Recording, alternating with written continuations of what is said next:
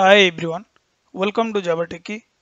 In this tutorial, we'll discuss how to create multi-module project using Spring Boot application. So before jump to the code, we should know the need of this multi-module project, isn't it? So as usual, let's consider one use case to understand more about this multi-module project. So let's assume I want to develop one hospital management system. Okay. So for that, what I need to do, I need to write couple of services. Let's say I wrote doctor services, patient services, diagnosis services, and billing services. So if you observe, this approach looks good, right? Then why we need multi-module project approach? So to understand that, we need to find out disadvantages in our traditional approach. Okay. So the first disadvantages I can say the code reusability. Let's say from billing service, I want to use couple of class in doctor services. So in such case, as both are separate project, I need to copy paste those class in doctor services. Same for if from diagnosis services, I want to use couple of class in patient services, then I need to again copy paste those class. I can't reuse those class instead of I am doing here code duplication, isn't it? And the second problem, let's consider in my production server, doctor service getting failed. Okay. And I know the fix, it is getting failed in DAO layer or in repository layer. Okay. So to fix that issue, again, I need to rebuild doctor service and again, I need to push it to the production server. So we can optimize it like I can create separate repository module or separate service module. So if the issue is in a repository module, then I can fix that and I can redeploy that particular module instead of entire doctor services. Okay. So similarly, we can consider one more disadvantages. Let's say I have some common generic notification service. Okay. So who will take the responsibility to send a notification to multiple user? So if I want to use that particular notification service in doctor service or diagnosis service, then I need to do the REST call to that particular service, isn't it? So always doing the REST call is not a good approach. Instead of doing that REST API call, we can make that service is generic and we should reuse it. That's what the problem in our traditional approach. So now let's understand how we can overcome these three issues using our multi-module project. Okay. So this is what the disadvantages we discuss: reusability, maintainability, and unnecessary web service call. Okay. So to overcome that issue, we can go through the multi-module approach where we can keep one as a parent module and we can write a service module and we can write a controller module and I can write a repository module. So whatever the application I have in my project, all the service layer I can keep in this service module. Similarly, all the controller classes I can keep this in controller module. And for repository also, I can keep all the repository in this repository module. So in future, if I need to use particular repository module to the service module, I can add this repository module as a dependency in these services. Okay. And the second thing, if I found something, the issue is in controller module, so I can do change in this controller module and I can build this particular module instead of build my entire project, isn't it? So this is the typical architecture of multi-module project where we should have one parent module and inside the parent module we need to add multiple modules based on our business. Okay. So we'll understand more about this multi-module project once we'll start the development. Okay. So let's get started.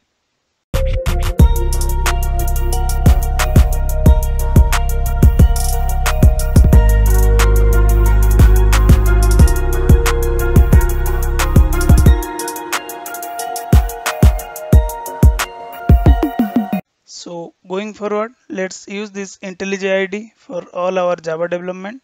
So let's quickly create a multi-module project here. Click on File, New, then click on Project. Then click on the Spring Assistant. It will generate the Spring Boot project. So click on Next. Then you need to give your group ID and artifact ID, all this stuff. Okay. So let me give the group id com.javatechie. Then application name, I'll give hospital management system. And then I need to choose the project type as Maven form because this is what I want to generate as my parent module. And then I can give the project name here, same as my hospital management system. So give some description, demo project for Spring Boot multi-module application. Similarly, you can change the package here. So I'll give the root package as com.javatechie. Okay. Now click on this next. So let's add the required dependency. I'm going to add Lombok, and I want to add web dependency, which will be Spring Web. Then we want JPA here. Then we want in-memory database, which will be H2. Fine. So all the dependency we added. Now click on next. Click on finish. And I want to open it in new window. So click on new window. Then let me minimize this tab. Yeah, so if you will open this project, we can see only pom.xml, right? Apart from this pom.xml, we don't have any src or any resource folder. So let's go inside this pom.xml. We can see all the dependency which we added, right? Data JPA, then web, Lombok, and H2 database, right? Now let's create the module. So let's say for domain, I will create a domain module. For service, I will create a service module. So let's create that. Now click on new, click on this module. Now choose the Maven project. Okay. Then click on next. Then let me give the artifact name as domain, where I can keep all my entity class. Okay. Or I can keep my DTO or BO business object, all the stuff here. Okay. Now click on next. Click on finish. So enable this auto import. Now similar way, let's create another module. Click on new module. So let me give the name as service. Okay, so all the service classes I can keep inside this service module. Click on next. Click on finish. Similarly, let's create our repository. Okay, so click on next. Add here the artifact as repository. Click on next, then finish. Then one more we want to add, which will be our controller. Okay, click on module, next, then add the artifact as controller, or we can give the name as web. Okay, click on next, finish. So we created domain module where I can keep all the entity. Similarly, we created repository module where we can keep our all DAO layer. Similarly for service and for web. Okay. And let's add one more module here. Let's give the name as email one. So click on this module, click next. So give name something like email, click on next and finish it. Now if you observe, this hospital management system is my parent module, right? And all the domain, email, repository, service and web is my sub module. So I want to make all the sub module as individual jar, so that if the issue is in domain module or issue is in service module, I can fix that particular module and I can build it to the production, right? So to make it individual var or jar, we need to set the packaging mode here. So the packaging is jar. So let's add the same in all the sub module. Let's go to our repository and add it here. Similarly for service, for web and for our email, right? Fine. Now let's close all the open pom.xml. Now let's add the business in our each module. So let's first go to domain. So if you'll go inside domain, you can find the entire project structure. src main test. If you'll go inside main, you will find Java and resource. Okay. So let's create package here. com.javatechie.model. Okay. Then inside this model, if you go to slide, we have doctor, patient, diagnosis and billing, right? I need to add all the model here for doctor model, patient model and diagnosis, like that. Okay, so based on that we need to build our package structure first. So add a new package, model dot something like doctor. Okay, let me save this, click OK. Now let's add something like a patient model. So change it to patient. Similarly, you can add all other module. You can add billing, you can add diagnosis. So let's add only two to show you the multi-module approach. Okay. So now go to the doctor, add the entity class here. Let's give the name doctor. So in doctor, let me add couple of field, private int ID, then private string name,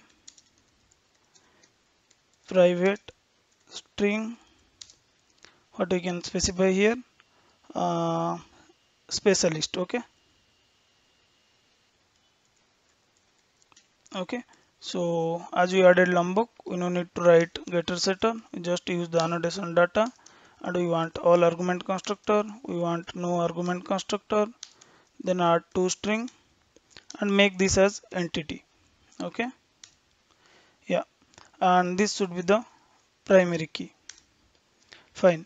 So we created the model. Similarly, you can create your patient model inside the domain module, and you can create your diagnosis, all those stuff which we have in our architecture diagram. Okay.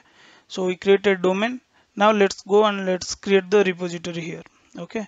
So similarly, what we can do, I need to create a package com.javatechie dot you can specify DAO dot doctor. Okay, and similarly you can add patient here, create a package,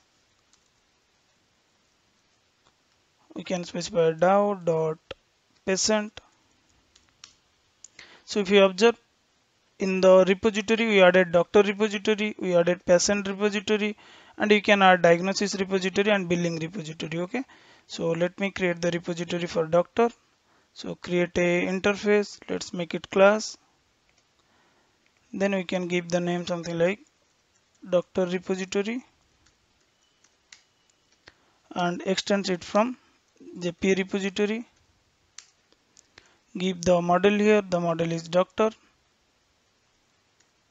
So if you observe, this doctor class is not visible to this repository module, right? So to access the doctor field in this repository, what we need to do, we need to add this domain as a dependency in this repository module. So go to pom.xml, add here dependencies, then specify the dependency here, give the artifact ID as domain. So we can add control space, yeah. Then group ID as com.javatechie. It should auto populate, but something going wrong in my ID. Yeah, fine. So now if you will go to this doctor repository, now if you type doctor, we can see it here, right? Add the doctor and give the primary key, which will be our integer. Yeah, so we created repository now. Now go to this service and let's create our services for doctor, for patient and for all other modules. So create a package here, com.javatechie.service.doctor, click OK. Similarly create package for our patient.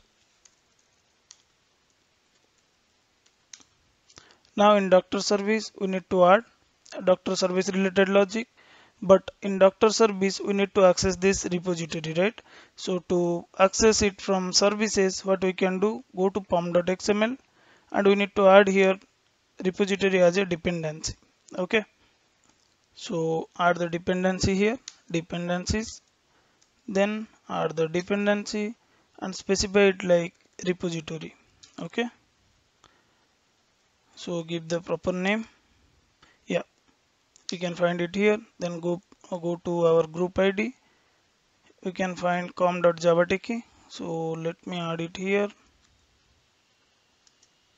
add control space. Yeah, we can see the repository here, right? Now go to your package, go to doctor, create a class, doctor services. So annotate this with @service. Now we need to inject the repository here, right? Private doctor repository. As we added doctor repository as a dependency in service, we can able to see this class. Okay, so add it, injected using auto add.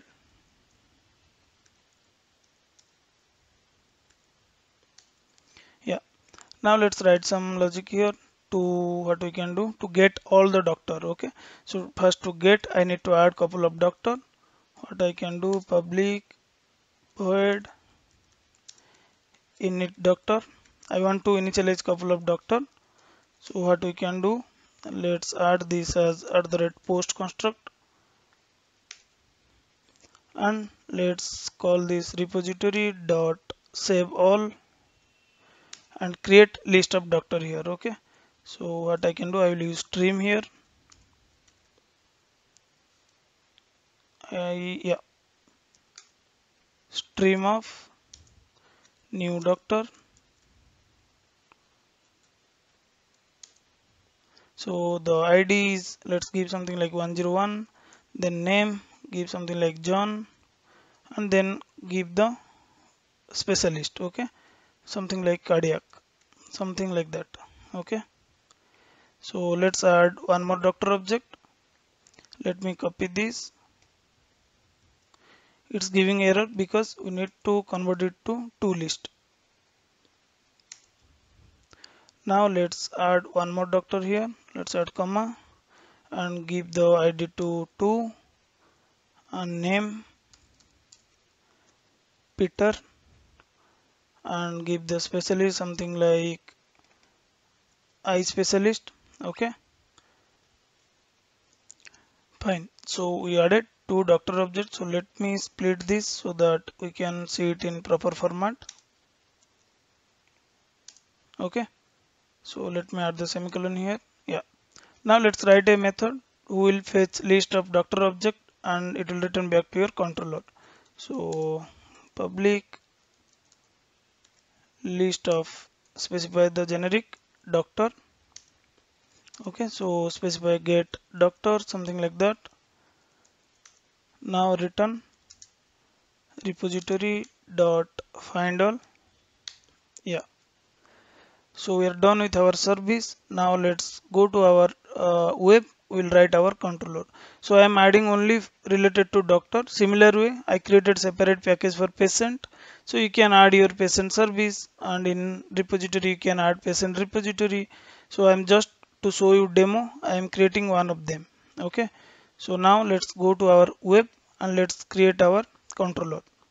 So first let me create a package, new package com dot javatechie dot controller. Okay, so specify the name doctor controller, then similarly create for patient.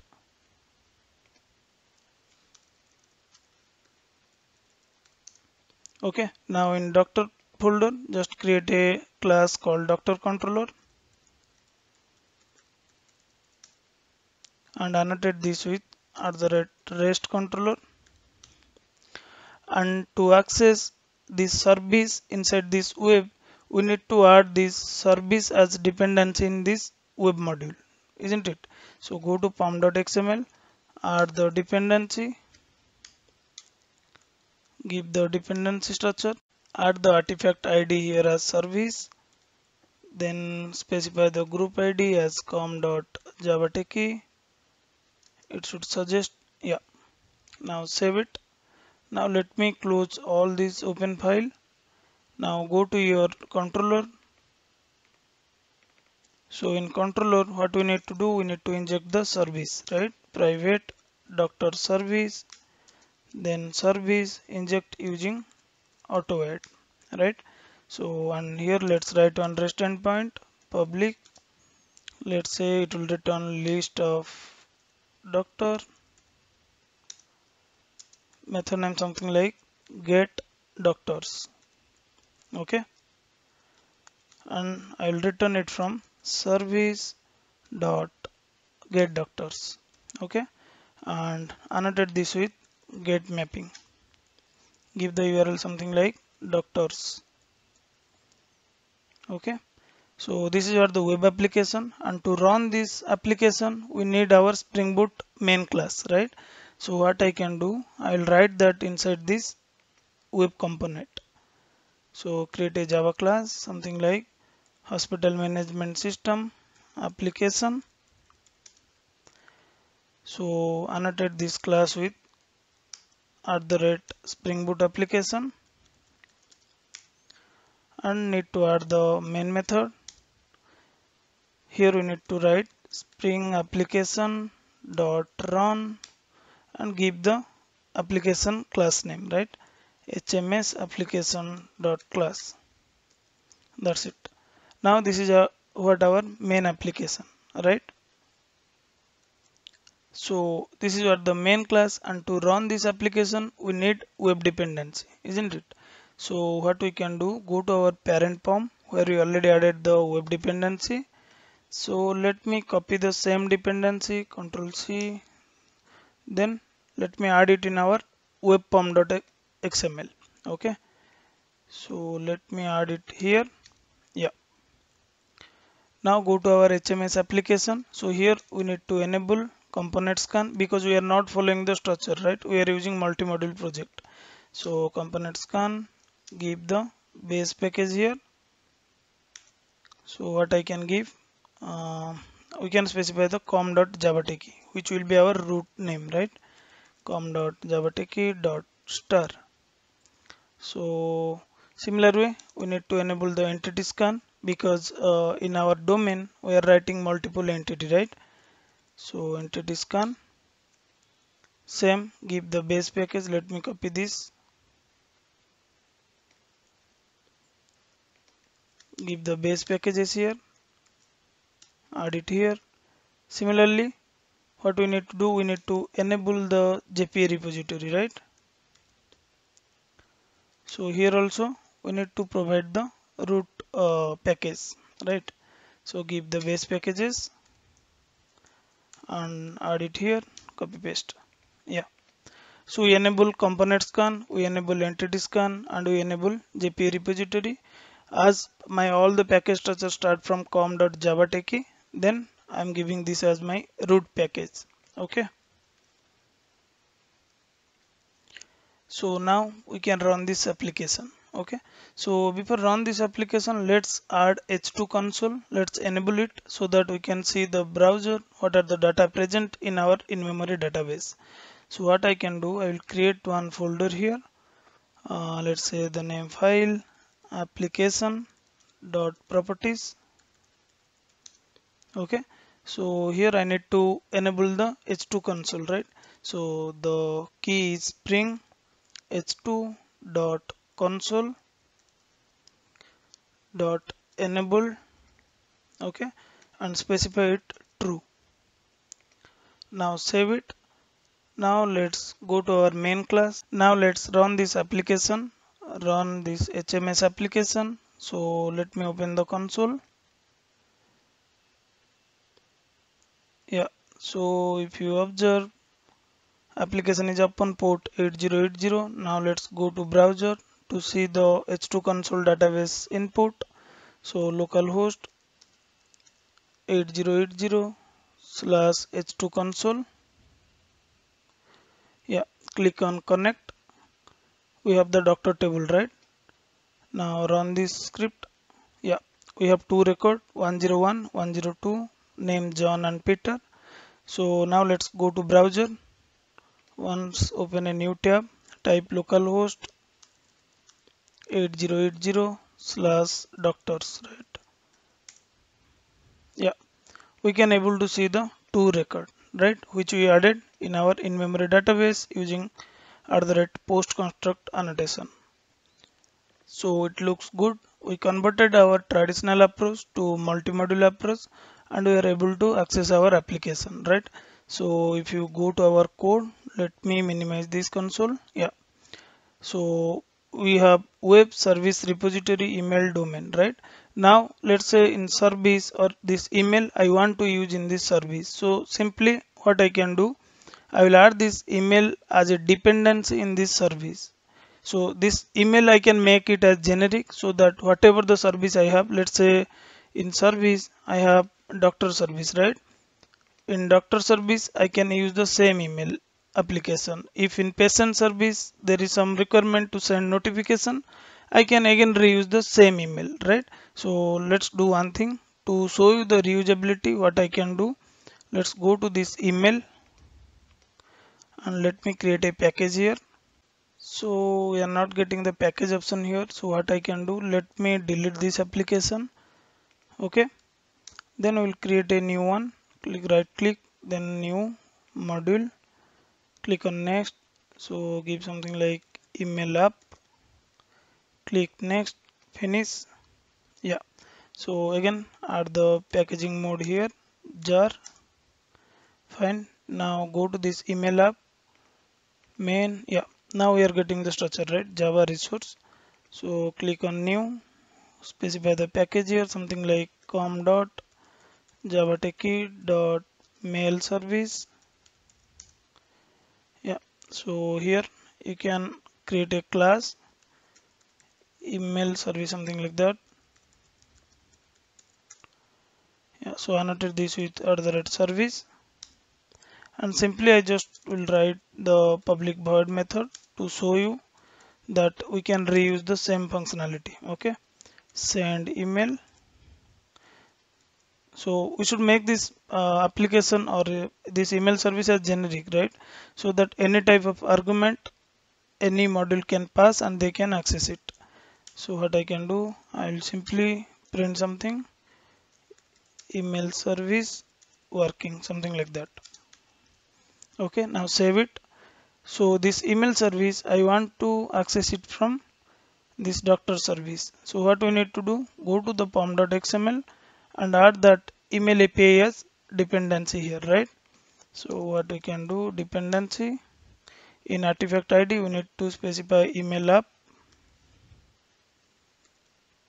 and go to this group ID, type com.javatechie. Yeah, fine. Now save it. Go to your service, go to your Java doctor module, doctor services. So here what we can do, we'll simply add one. We need to inject the email service here, right? Private email service, yeah, inject using auto add, and simply from this get doctors method I will call service dot send email, right? So that in console we can see the message which we'll get from the send email, right? Now if I need same email features to use in patient service, I can simply inject that and I can reuse it. Similarly, whatever the service or whatever the module you have, just inject that particular dependency or particular module, just reuse it. Now let's run our application once again. Let me stop this. Yeah, let me start the application. It is building all the module. You can see here parsing Java web. Yeah, it started. So if you observe here, application is up on port 8080. Now once again go to browser. Let me refresh this. We can see the two record here, and if you will go to the console, let me go down. We should get, yeah, email service working, right? So now this email service I can access across my application. So wherever I need to access that email service, simply I need to add that email API as a dependency and I can reuse it the way we did in this doctor service, right? So if patient service need, again you need to inject that email service and you can reuse the code. Yeah, so this is how we can work on multi-module project in real time. and I found in maximum project people are using this multi-modular approach. That's why I prepared this content. Hope you guys will enjoy it. That's all about this particular video, guys. Thanks for watching this video. Meet you soon with a new concept.